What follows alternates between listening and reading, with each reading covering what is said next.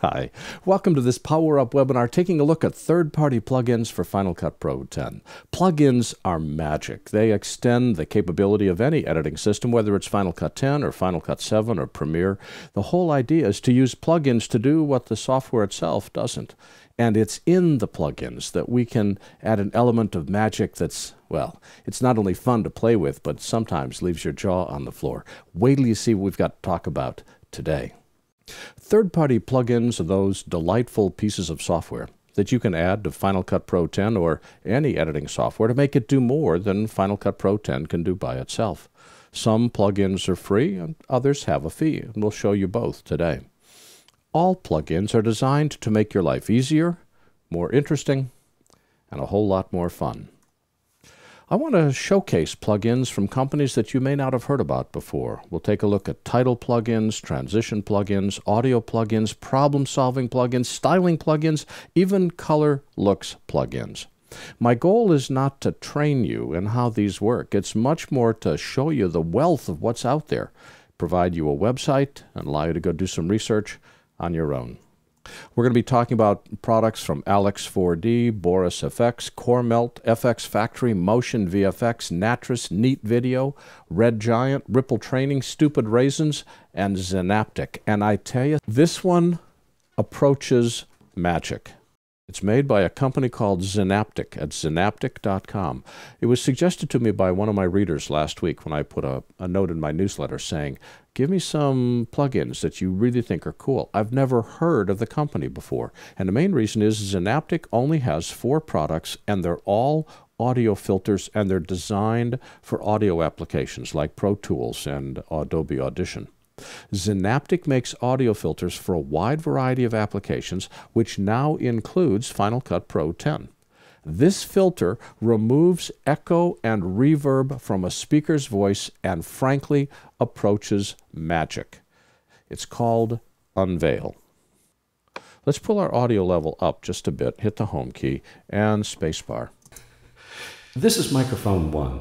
One of our key audio challenges is getting the same talent recorded on different days using different mics to sound the same.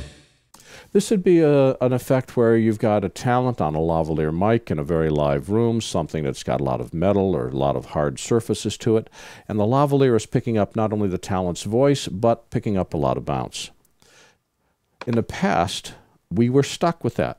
The only way we could get rid of the echoes is to re-record, but not anymore. If I select this clip and go to the effects browser, go down to the audio effects category, down here, see it says audio. I'm going to go all the way down to Zynaptiq and click on it.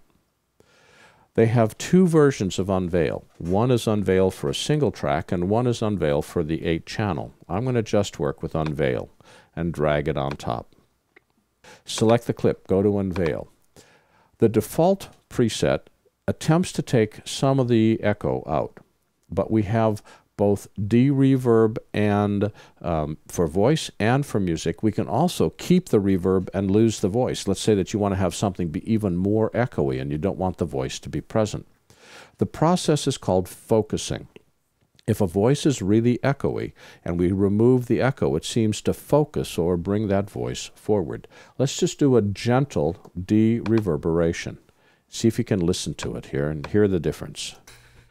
This is microphone 1. One of our key audio challenges is getting the same talent.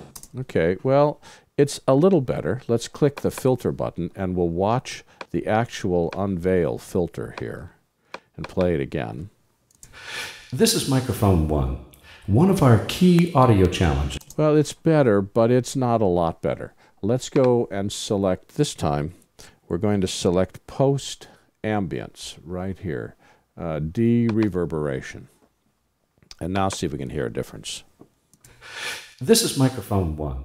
One of our key audio challenges is getting the same talent recorded on different days using different mics to sound the same.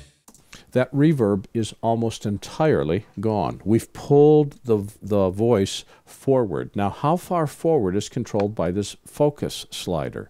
The more we push this up, the more front and center the voice gets. The more we pull this down, the more in the background the voice gets. Think of having a bunch of people talking in a restaurant. You want to have the noise there, but you don't want to have it interfere with the dialogue. You would defocus it, which moves it to the back.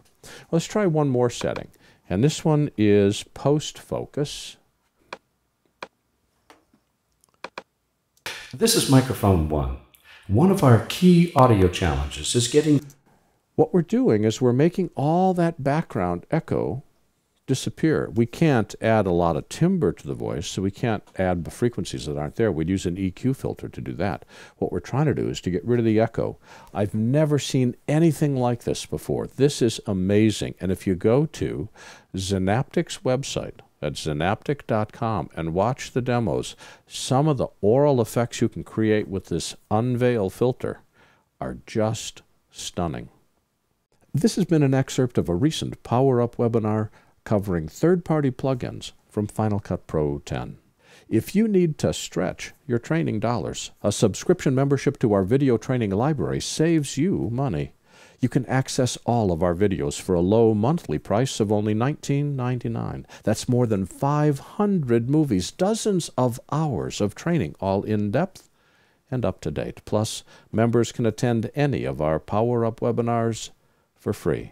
Our training covers Apple and Adobe software. We update it every week, and for more information, visit larryjordan.biz/subscriptions.